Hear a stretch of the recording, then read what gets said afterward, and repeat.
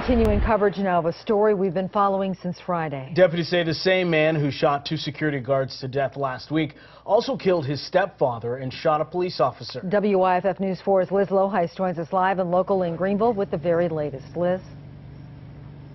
Well, Carol and Nigel, I am live here at the LEC where the shooting happened about 24 hours ago. It's a much different scene tonight. It's quiet. Last night there were many cop cars and flashing lights. Now investigators are trying to figure out what led a 23-year-old to kill 3 people and seriously injure an officer. Family and friends are saying their final goodbyes to Richard Ellison and Bobby Wood, 2 security guards found shot to death Friday morning outside the Hollingsworth textile plant. My heart broke. My heart just like somebody took it out and cut it in 15 pieces and stomped on it. I just felt terrible. Tom Wilson attended Ellison's visitation this afternoon. The 2 worked together as security guards in the 90s. I've been in bed all day today crying, because I knew I had to come here. A visitation was also held this afternoon for Wood.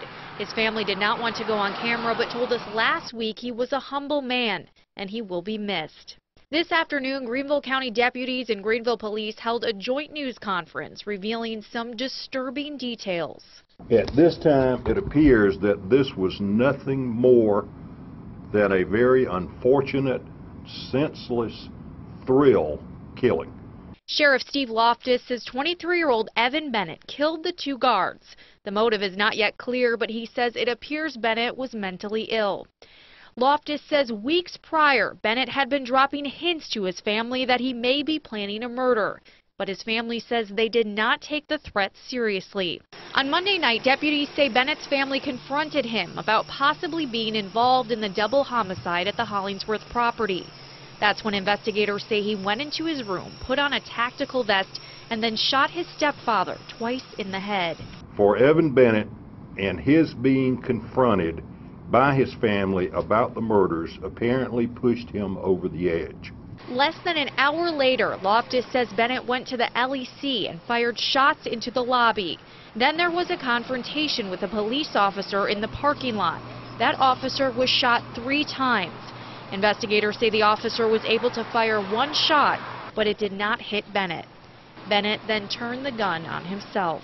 This has all the symptoms of suicide by cop. SLED has been called to help investigate, but deputies say they may never know why Bennett did what he did.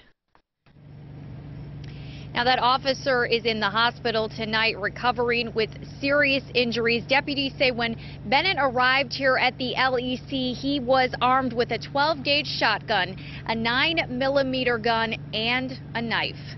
Liz Loheis, WYFF News 4, live in Greenville.